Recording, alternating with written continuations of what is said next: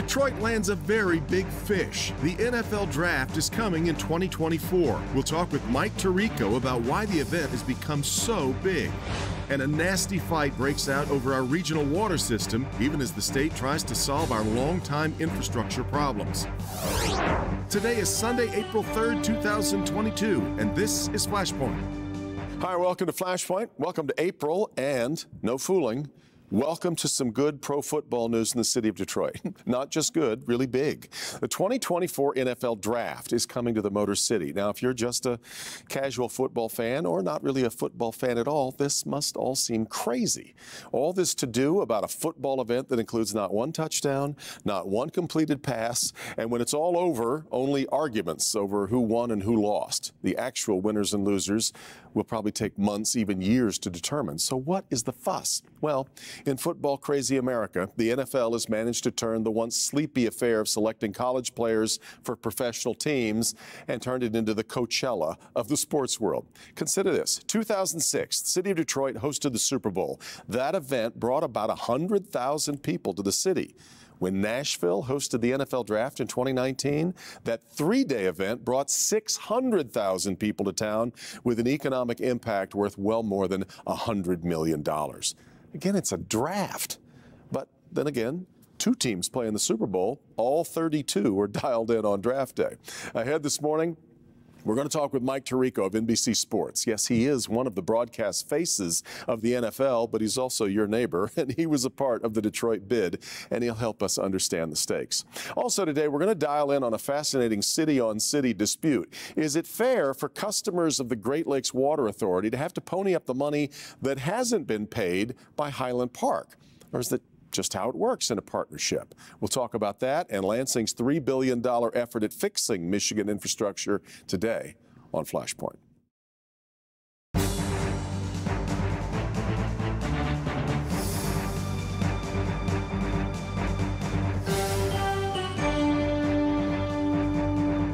You know, Detroit football fans have been dialed in on this year's draft since, probably late October or so. The Lions do have 3 picks in the first 34 selections. But this week, the big draft news was about the 2024 edition. We have no idea what picks the Lions will have, but we do know where those picks will be made.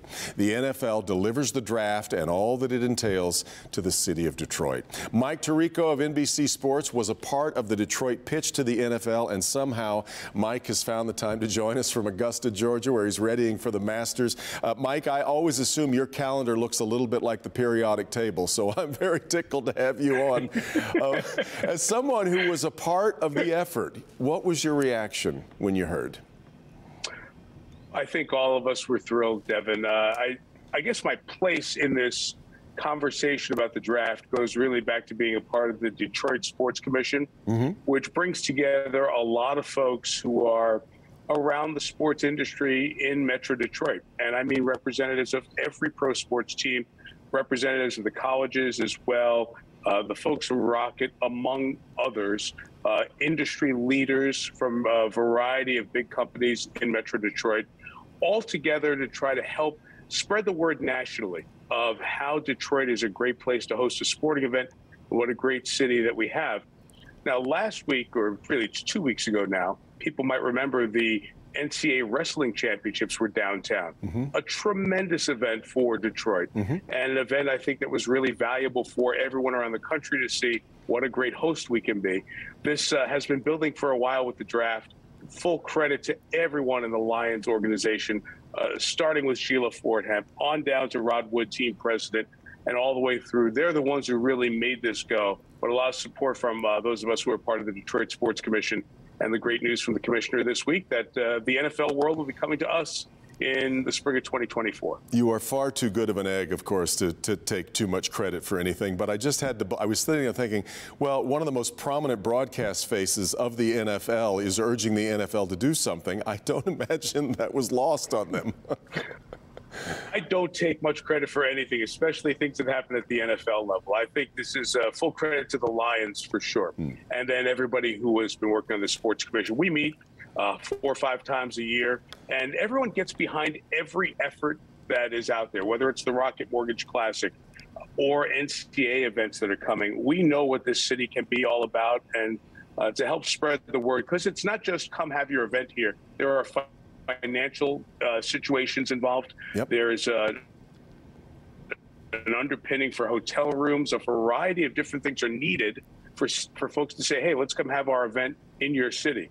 And it's a great amount of teamwork that really also comes back to the city of Detroit as well as the Convention and Visitors Bureau. So it's nice to play on a team like that. Oh, no doubt. Now, a lot of these events, when they get bid out, there is such a long window. Look at how long it'll be before the U.S. Open arrives back at Oakland Hills. This is a pretty quick turnaround. And so the things that you're talking about, hotel rooms is always a big worry for these kind of locations. What does Detroit need to do, or is there something that Detroit really needs to be focusing on over these next 2 years to be ready?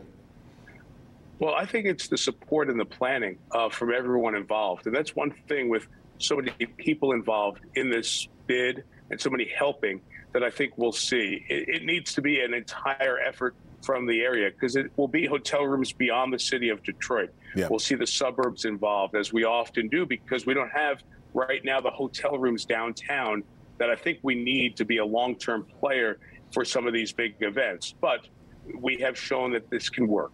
So it's going to work. But I think it's supporting the variety of folks in the community, the restaurants and bars downtown, the businesses who are going to get behind this and help. This is a chance for America to see Detroit. Look, the draft, Devin, has become massive. I'm old enough now that I broadcast the first day 2 of the draft back in the early 90s. It was in a hotel ballroom in New York on a weekday afternoon. Now it's Thursday night in primetime, Friday night in primetime. And then all day Saturday.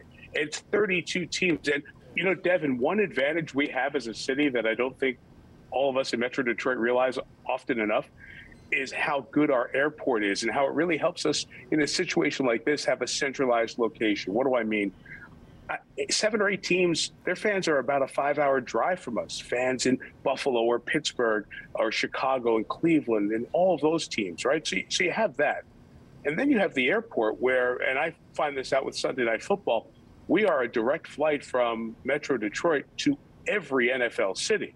So the draft, if you look at the last few years, the event in Philadelphia, in Chicago, what it's going to look like in a few weeks in Vegas, it's a destination for fans during the off season, for football fans to hang out, root for their team, and watch the draft.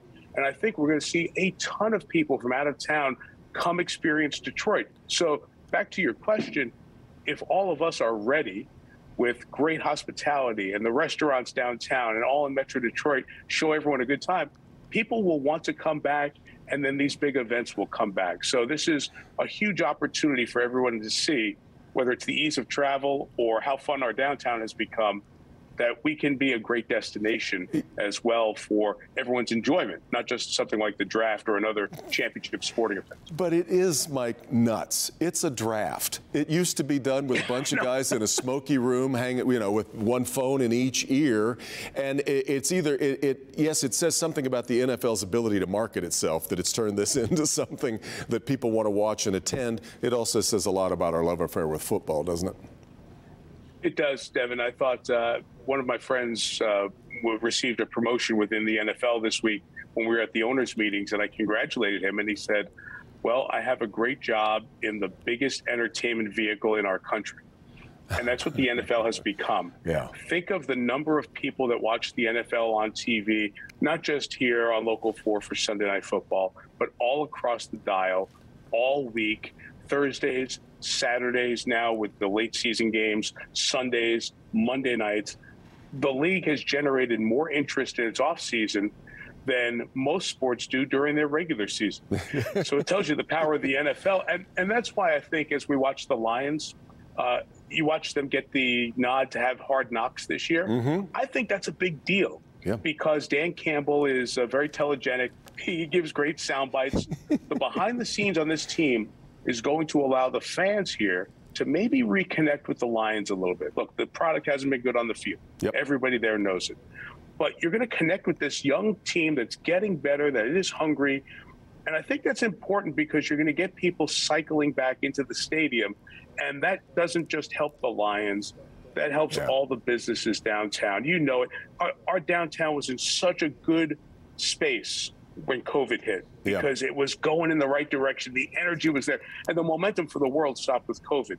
But when you can start thinking about getting those 9 Sundays plus a couple of preseason games of 50, 55, 60,000 downtown and having a great time, then people come back when there's not a game. So hopefully the power of the NFL can help the power of downtown Detroit and the continued regrowth of the city as well. Last question I want to ask you, Mike. You're like me. You did not grow up here. You're not a native Michigander, but you've now lived here longer than you've ever lived anywhere else in your life. So yes, I guess that makes us Michiganders now. But we've all enjoyed you sort of embracing your connection now to the place, and you really have grown attached to it, haven't you?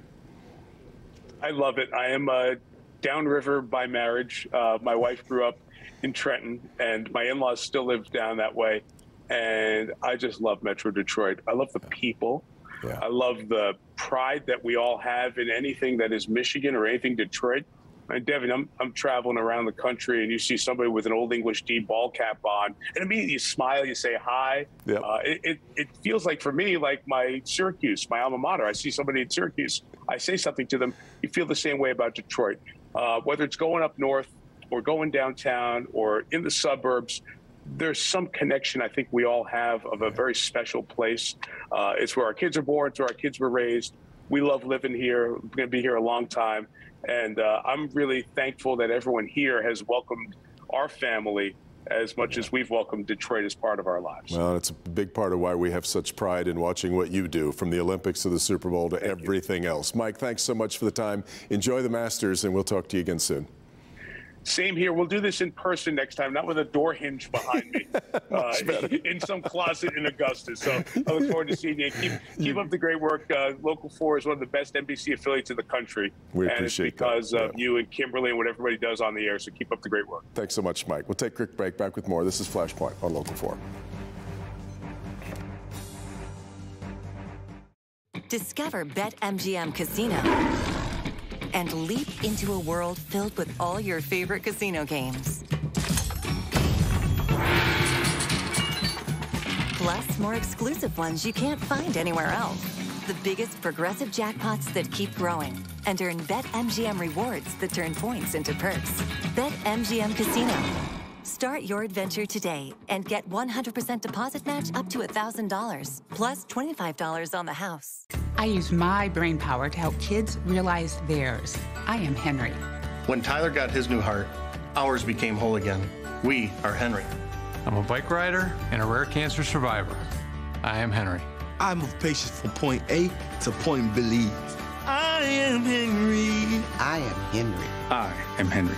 When you found your inner believer and all-around conqueror, you found your Henry. It's time to drive down your payment. Refinance your current auto loan with MSU Federal Credit Union and save with rates as low as 2.24% APR. In the market for a new car, we offer the same great rate, as low as 2.24% for new and used. Plus, we offer flexible terms with no application fees and no prepayment penalties. Visit us today at msufcu.org, stop by any branch, or give us a call to refinance today. APR is annual percentage rate. Hank, it seems like everybody's having trouble making ends meet, and what are we going to do about these gas prices? Well, there's carpooling. The bus is an option. You think people would really try that? I think so. I mean, I'll try it. But, you know, it's not just the cost of gas. We're talking about the rising price of groceries, too. It's a lot to talk about, so make sure you stick with Local 4 all week long as we figure out some ways to help you make ends meet.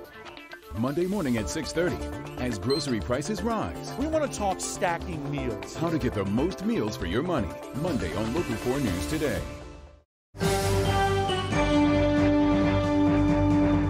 Welcome back. Seems like so many of our fights and struggles in Michigan for the last several years have been about water.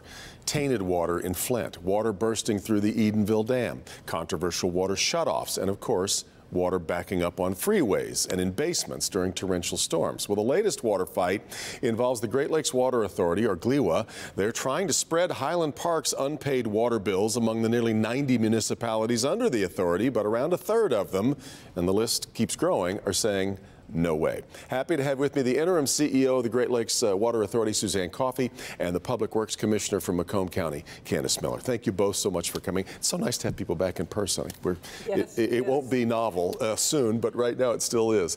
So let me start with you. Sure. Some folks are starting to describe this as a little bit of a mutiny. I think you take issue with that description, but describe what's going on right now. Yeah, so I don't see it necessarily as a mutiny. I really see us rallying around to try to raise awareness on an issue that needs to be solved, right? So we need a resolution to it, and I see that people are frustrated, and I understand that frustration. So from our perspective, raising awareness, I wish it didn't have to be quite so controversial, but the reality is raising awareness is going to help us to get the problem solved. Well, it's certainly raising awareness among the citizenry, but the folks who are involved, like Candace Miller, are maybe a little too aware, or do you think that that the folks that are the stakeholders, the leaders of these municipalities don't fully understand it yet?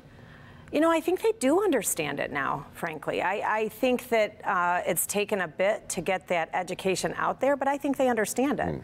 Actually, it's a complex matter, and I think they've taken the time that's needed to understand it very well. Candace Miller, you were part of the group that we heard in Macomb County this past week at a news conference. You've been joined at quite a few communities in Wayne County, most recently a big group of downriver communities. Is it a mutiny? You know what it is? First of all, I think it's important to note this is not the Great Lakes Water Authority's fault. Really, no. We are part of the Great Lakes Water Authority. Everybody doesn't know that, but it came out of the bankruptcy. So you've got this whole region, really, are members of the Great Lakes Water Authority. So we're sort of all in this problem together, which was started in 2012 by the state, actually, who at that time made GLEWA take on Highland Park, who previously were on their own with water and sewer, but they had a water plant that wasn't. It was junk, okay? And it's even worse now. It needs to be bulldozed. It's never going to be fixed. And they've been moved off of the system again since then. Yes. But by the way, let me quickly mention, we did invite leadership from Highland Park to be here. I believe lawyers intervened and suggested that might not be those the right darn attorneys. They ruin more episodes of Flashpoint, let me tell you. But so what is the best approach? Because I think some people would suggest, look, you're a part of a consortium, and for better or worse, the debts are everybody's. They are, but what we're trying to do is force the state to engage, quite frankly. This whole issue, in my opinion, a million opinions out there, in my opinion, was really caused by the state, by forcing GLEWA to take on Highland Park. Highland Park, over these last 10 years, has paid some of their bills, but not enough, and actually they haven't paid any bill for the last year. If you don't pay your water bill, guess what happens? They shut your water off. I think we have to be careful about that. We can't be shutting off water to an entire community. 10,000 people. I mean, there's children there, babies, okay? We're not talking about that, but we want the state to engage, sit everybody down at the table. We have to resolve this issue because we are not going to continue, we being any of the GLEWA members, continue to pay for Highland Parks taking advantage of their neighbors. Your thoughts then, Sue? So no, I completely agree that it's a very frustrating situation, right? We do have to make sure that we're providing that high quality water to all of our member partners, and we are a consortium. And that's why I said I do think that this is really about us all coming together to get that awareness. I do think the state can help us to solve this problem. I think Highland Park wants this problem solved. I think we want this problem solved. We all do. So that's one thing we have in common. Interesting. The governor, through a spokesman this week, said you guys need to figure that out. Now, I couldn't figure out who that meant. Did that mean Lansing? Did that mean a legislative approach, or did that mean people like? That was the attorney, probably, right? It was. I knew who it was. It was the attorney saying that. By the way, he was saying you guys. They are one of you guys because the governor has an appointee on the GLEWA. And the state, not this particular governor, but it's now on her watch, unfortunately. But, you know, it has to be dealt with. They have to engage. So they are part of the you guys. But isn't it kind of, it's funny that we've been watching this debate on the international stage about NATO membership. Isn't this a situation where you're all members of this same group, the bills come due, everybody's liable for them? Yeah, except the state. They don't actually get billed, right? Even though they have a dog in the hunt, so to speak. You know, the governor does have an appointee on GLEWA. I mean, they don't actually get billed. We don't bill the state of Michigan, but we're billing everybody else. So what we've said in Macomb, and this is really what all the communities are doing now, most of them, and I think some of the other counties that haven't probably will be next, we're just asking that our member communities withhold a portion of their water and sewer bills that would be paying for the Highland Park section. We obviously can't withhold all of our bills. We're really hurting ourselves. Bond ratings, other kinds of things. We're aware of that, but we have to bring this to a head. Folks are like, look, I work hard, I pay my bill. What is this with Highland Park? Yeah, I think the real idea here is the state can help us come together. If we could have solved this with Highland Park, it would be solved by now. Right, there's multiple lawsuits. Does it muddy the picture that they're not really a part of it anymore? I mean, the debt is still there. I guess they are a part of it that way. So when you say they are not a part of it, meaning of the water system anymore, haven't they moved? They've moved Highland Park. Didn't they move their water? Their water was because it was found to be cloudy. Oh yeah, we're providing water to them. So yeah, that's the matter. The matter is yes. their water treatment plant is not functional right now, right? So they'd ask us to come in and so their residents are drinking Great Lakes Water Authority water, right? That's the issue. Yeah. That's the issue, is that we have affordability issues. Everyone's concerned about that. It's an equity issue as well. And the reality is people need to pay for the service that they're receiving. That's the issue. And we need the state to come in and help. It's been going on way too long, as Candace had said, right? This is coming up on 10 years ago. Yeah, it's 10 years. It'll be 10 years in November, right? We have filed the lawsuits. We're working through the courts. But the reality is we need a good solution that works for Highland Park, that works for GLWA, and doesn't put it on the backs of the others. And we are talking about all these lawsuits that have been going on for the last 10 years. In Macomb, we've engaged our legal counsel, and we are going to be filing an amicus brief on one of the lawsuits. We are going to be intervening on another lawsuit. We're contemplating the option of actually suing Highland Park ourselves or suing the state ourselves. None of which we want to do, said, right? Go figure this out. Yeah, go figure this out. Yeah, well, we could figure it out, but we need the state to sort of be the, they do have a seat at the table, you know, so they need to sit at the table. Our last couple of minutes, I'd like to broaden the conversation. We just saw this massive infrastructure package pass in Lansing. A lot of this is one-time money, which needs to be spent in a different way, I think. Clearly, infrastructure, there's a lot of different places, especially roads, that get all of the, a lot of the headlines. But water, because I just mentioned how many different problems we have with water right now. Right. What kind of opportunity do we have in front of us, and what do we need to do? Well, I can only speak for Macomb County, and I know Great Lakes Water Authority also got some cash, but we got $72 million out of this last bill. It is for projects that are one-time transformational projects, which was really the intent, I think, of these federal dollars. So just quickly, maintenance, a couple of projects on our sewer interceptor. I've got a couple of projects to stop combined sewer overflows from spoiling our magnificent Great Lakes. I have a new pump station that we're building at a pump station that has not had a new pump since 1968. Does it feel, what you're talking about, does it feel transformational, or does it feel like you need more?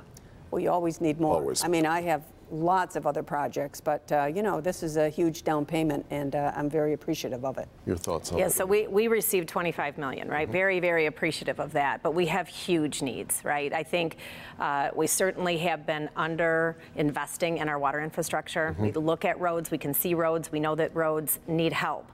Under the ground, water pipes, wastewater pipes, drainage pipes. There's 3 networks of pipes that are under all those roads.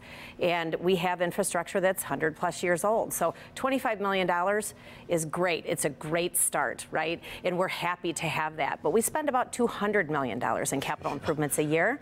One of our pump stations, we have 2 pump stations we're upgrading that were built in the 1920s, the 1930s, $250 million to upgrade those pump stations. So on the regional side, we're happy it's coming. We need more. It's amazing how fast $3 billion can go when you're starting to talk about infrastructure. And I'm curious, you spent a lot of time in Congress where you were constantly being told. Remind me of that, right? Sorry. Don't hold it against me. PTSD a little bit from there. But you were constantly being besieged with, you know, infrastructure talk, demands, requests. Now you're on this side of it. Does Congress have a clue? Do members of Congress really get the infrastructure problems in America? I think what members of Congress need to do is listen to their local officials that are involved in the infrastructure and try to figure it out from there. I mean, you can't be an expert on everything, but you have to have a high degree of confidence in what your local leaders are telling you. And I will say one thing, also how you spend this money. Don't rat hole it. So we invite the state to come in and audit us, the feds want to come in and audit us. Everything is up on our website. Transparency, accountability, always. I so appreciate you both coming today. Thank you.